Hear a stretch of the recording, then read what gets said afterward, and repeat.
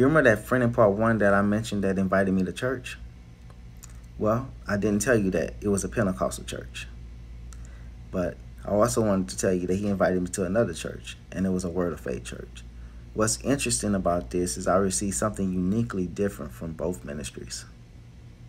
Later down my journey, the Holy Spirit will remind me and make me aware that I received the baptism of the Holy Spirit at the Pentecostal church, and I received a very strong biblical foundation at the Word of Faith church.